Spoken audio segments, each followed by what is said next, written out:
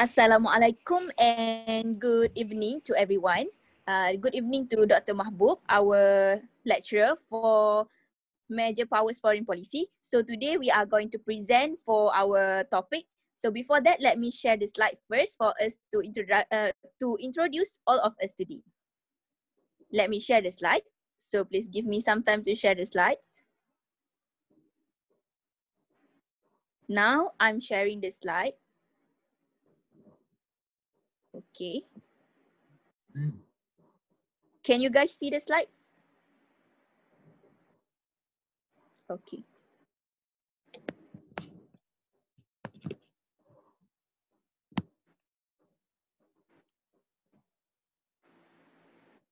Okay, the theme for our members is what factors influence to formulate foreign policy, especially the case of major powers.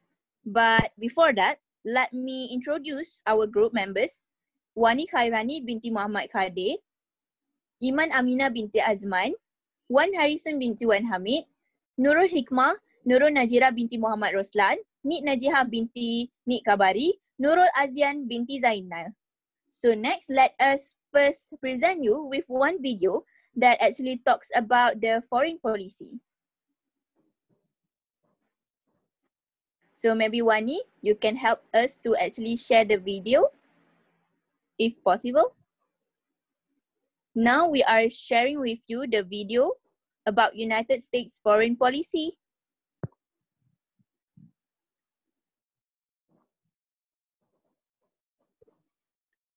Sorry, Wani, but I can't hear the voice. Do you guys hear the voice? No.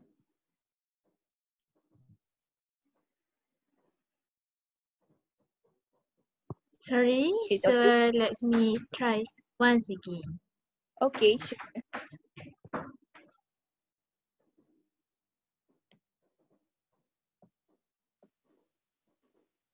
Now making it clear to China that after years of targeting our industries and stealing our intellectual property, the theft of American jobs and wealth has come to an end. I have great respect for President Xi, and we are now working on a new trade deal with China. I hope you can pass the USMCA into law so that we can bring back our manufacturing jobs in even greater numbers. We have secured, over the last couple of years, more than $100 billion of increase in defense spending from our NATO allies. Decades ago, the United States entered into a treaty with Russia in which we agreed to limit and reduce our missile capability. Russia repeatedly violated its terms. That is why I announced that the United States is officially withdrawing from the Intermediate Range Nuclear Forces Treaty. Perhaps we can negotiate a different agreement, adding China and others, or perhaps we can't, in which case we will outspend and out-innovate all others. If I had not been elected President of the United States, we would right now, in my opinion, be in a major war with North Korea. Okay, so that's a little bit about United States foreign policy. So without further ado, I will share the slides once again. Give me 1 second or maybe more.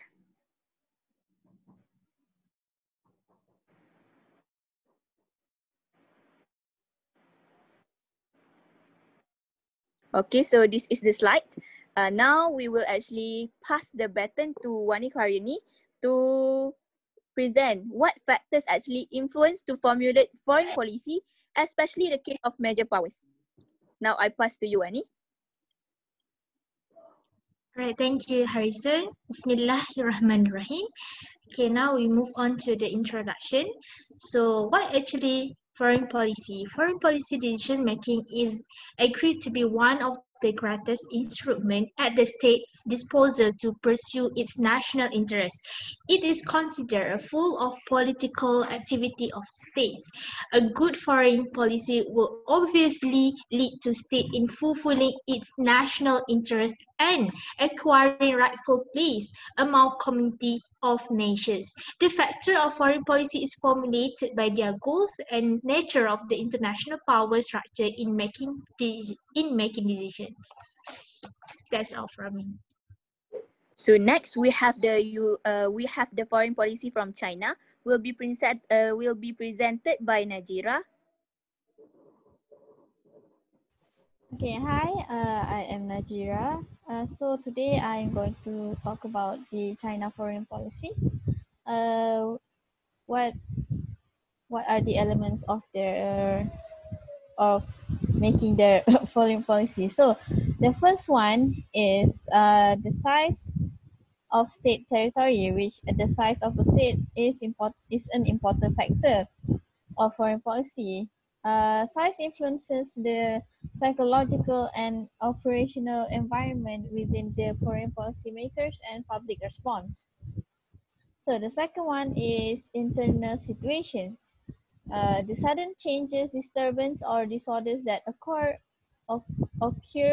within the internal environment of a nation also influence the nature and, of course, the foreign policy. High-ranking government officials and military officers to scholars, researchers, business people, the media, and large energy are increasingly involved in China's foreign policy making. I'm sorry. Okay, next slide.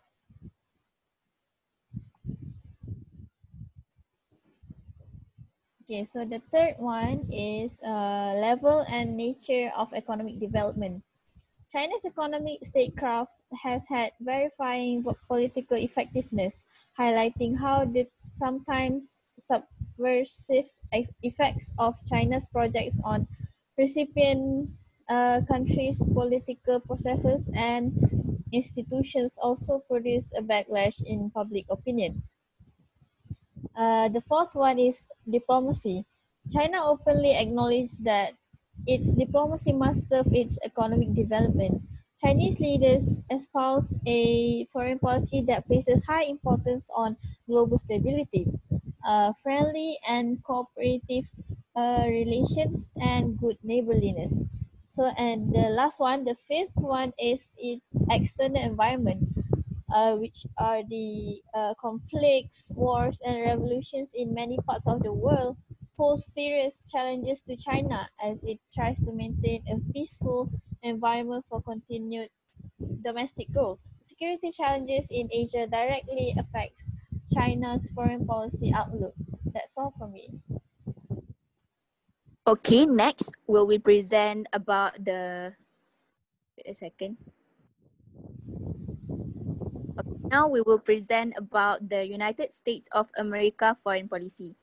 The main factor that actually influenced the United States of America foreign policy, as we can see in the video, they have a lot of policy, whether towards China, North Korea, or other states, and it sometimes depends on the leaders. But the main factor is because of their size of state.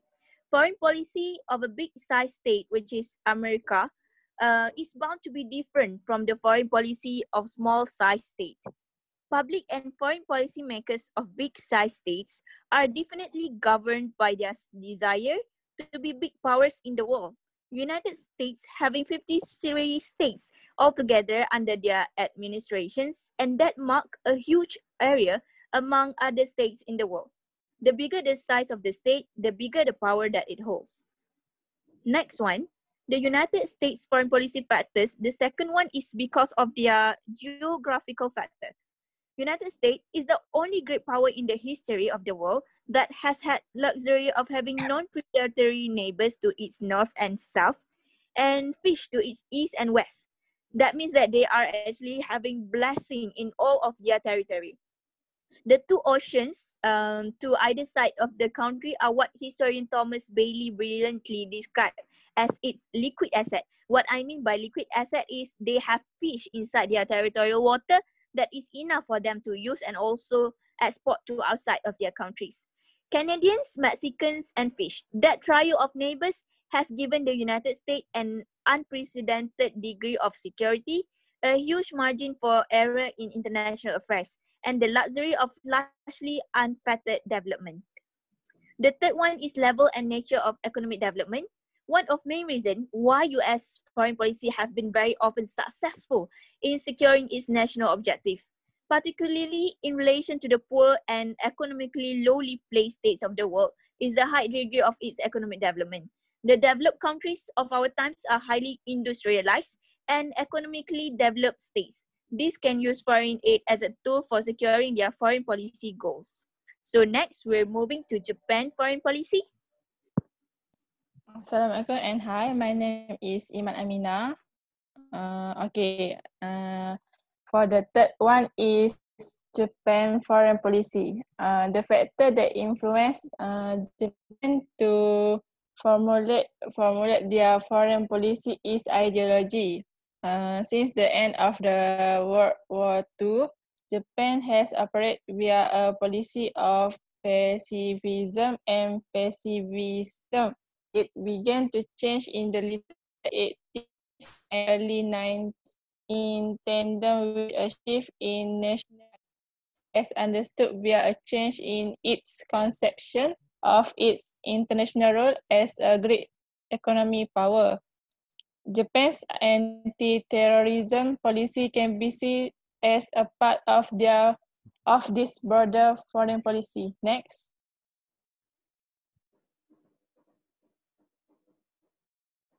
Next slide.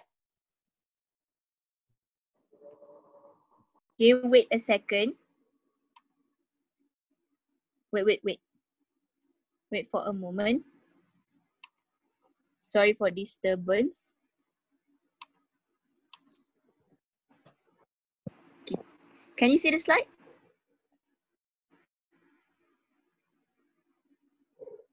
Can you see that? Hello? We cannot see No, this. cannot. Oh, can. Oh, I'm sorry. I forgot this to be shared. Wait a second.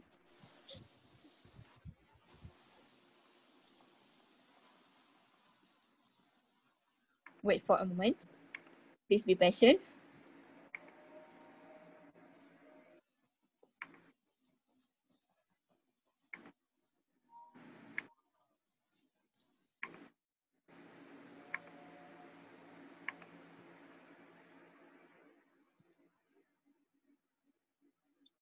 Okay. Okay.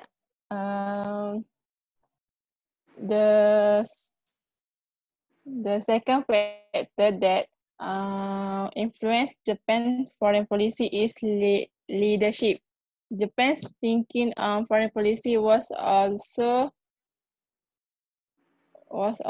influenced by the rise of a new post-war generation to leadership and policy-making position. In outlook between the older leaders still in position of power and influence and the younger generation that was replacing them complicated formulation of foreign policy. Under Prime Minister Yasuhiro Nakase, a more hawkish stance on foreign policy was introduced. Japan built up a close political military relationship with the United States as part of a de facto international front of a number of developed and developing countries in terms of checking Soviet expansion. Okay, the third factor is size and population. With narrow land space and poor natural resources, Japan heavily depends on the international government for its survival. It has no other choice than to make persistent endeavors toward international harmony in order to ensure its existence. Moreover, against the background of growing interdependence among nations today, Japan is strengthening its ties with the international community in every aspect of human life. Okay, next I will pass to other presenter.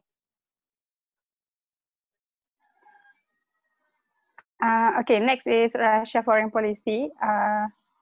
The first factors of Russia foreign policy is size of state territory. Okay, now we have Uh, Russia foreign policy.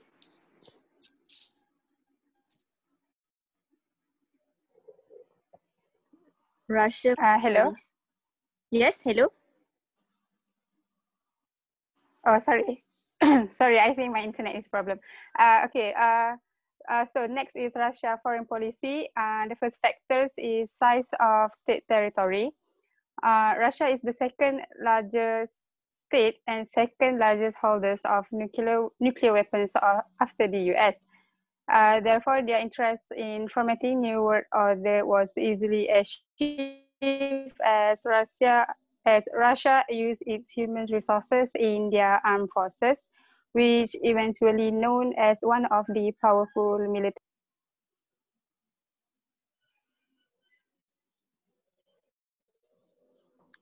Hello, okay. The second factors is geographic factors. Geographically, Russia have a very deep relations with Islam and Muslim world. And part of the OIC members are from Muslim world, who also part of the former Soviet Union. Geopolitical also one of the biggest player in developing Russia's economic as they depends heavily on export oil and gas. Therefore, Russia cooperate with the Middle East, which part of the Muslim world, by supporting oil producers in Persian Gulf. Russia also known for exploiting their own resources by themselves in achieving their personal interests. Next slide. The third factors is economic development. The main priority in foreign policy of Russia in Russian Federation in international economic relations is to promote development of the national economic. Despite facing economic and logistic problem, the Russian economic relations. And in 2011, Russia was nominated as the sixth largest national economic PPP. Terms after China, the US, India, Japan, and German. Next presenter.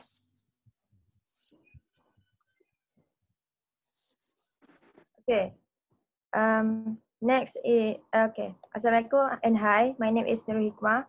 So I'm going to present about the factor that influence German foreign policy.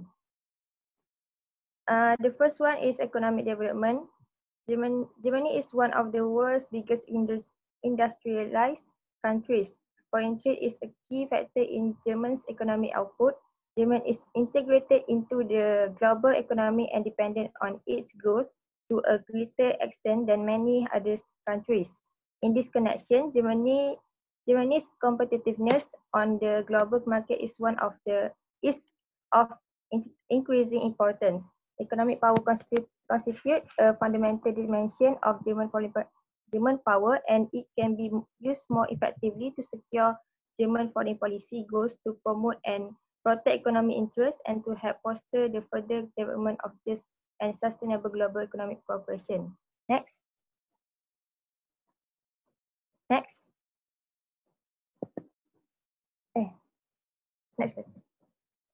Second, alliance and international treaties. The transatlantic partnership is a cornerstone of German foreign policy. The US is Germany's closest ally outside Europe. Transatlantic relations are based on historical experience and share values such as democracy, freedom, and the rule of law. These relations are rooted in common interests and objectives, as well as the two countries' long-standing close social, political, and economic ties.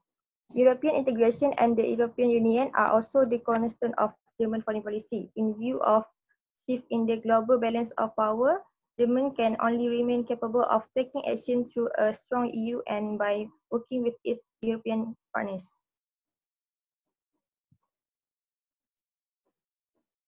Third one is cultural factor.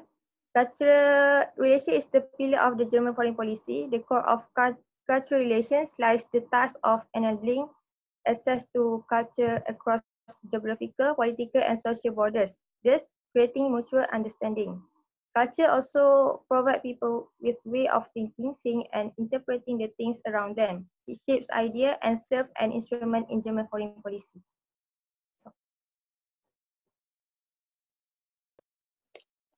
So, my name is NURUL BINTI ZAINAL, and I will conclude this discussion. So, as a conclusion, for a country, for a major power to gain the utmost national interest, they must seriously considering every factors in determining the foreign policy. So, from the previous presentation, size of territory has been considered as the most important factor by most major powers as determining the security, their resources. And second is the level and nature of economic development as the second most considered factor by most major power, as it will become a leverage for them to gain to secure income into the country. And third, strategic geographical location as the third most considered deciding factor. As an example, United States was situated near the Pacific Ocean, so it has gained security from it. And for other factors that influence the formation of the formation of foreign policy, depending on the unique characteristic of the major power itself, such as leadership and ideology of Japan, external affairs and diplomatic cooperation of China and Germany, and as well as culture from Russia. That's all. Thank you. Thank you so much to AZYAN. So let us close this presentation first. So before we end our discussion today, AZYAN has already concluded. So let us set our name once again, just for reminder. I am HARISUN 049428. I'm KHAIRANI binti Muhammad KHADHIR 0500965. I'm NAJIRA binti ROSLAN 051307.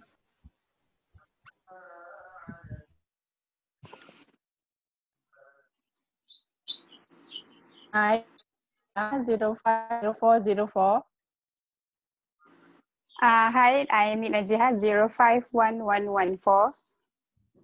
Hi, I'm HIKMA 051488. Okay, with yes. My name is AZYAN 049521. Okay, with that, we have our presentation today. Thank you so much to Dr. Wahab for watching us. Thank you so much, Doctor. Bye-bye.